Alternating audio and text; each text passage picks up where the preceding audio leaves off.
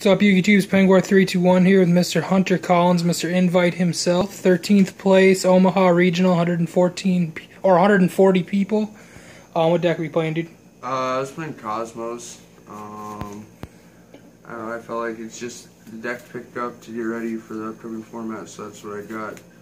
I finished X2. My losses were to Klee first round, and then BA round 4. Round 4 or 3.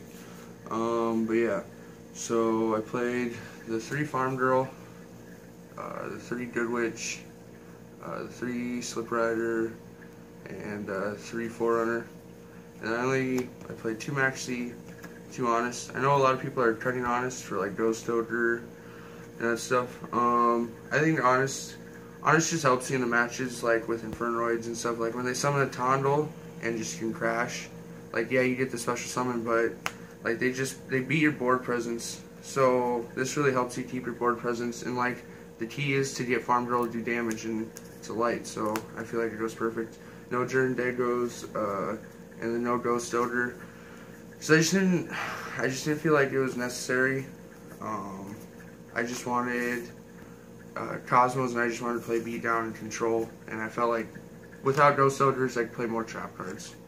1 Regeki, 2 Dark Hole, 3 Cosmo Town, 3 MST, and then 3 E-Tele. It's the most standard spell lineup that I've seen online. Trenchal, Vanity's Emptiness, 2 Void, 2 Nightmare, 2 Mirror Force, Deep Prisons, and Phoenix Chains. 40 cards main board. Main board played really smooth. You didn't get those hands where you have to work out of, but besides that, it was smooth. 3 Cyber Dragon for the sideboard.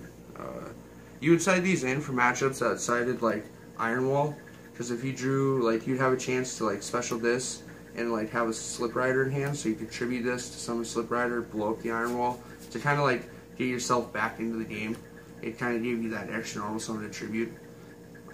Realistically, it replaced like Stormforth, because I don't want to just play Stormforth. 3 Lancia, 3 Retaliating Sea, 3 Flying Sea, and 3 Decree. I loved my sideboard. Everything was relevant. I didn't play against any Shaddolls or Nekroz. I mean, I have a good matchup against Nekroz, so I wasn't worried about that. 2 Chimera Tech, Gaia Charger, Ultrasaurus. I never went into any of this besides the Chimera Tech, so really just a lot of the standard extra stuff that you could go into. Right. So. And any changes you'd make to the deck or anything after playing in the tournament? Not really. Maybe try to find room for a bottomless in the main board. But besides that, it just ran really smooth. So. Right. Decent stuff. Well, thanks for the deck list, man.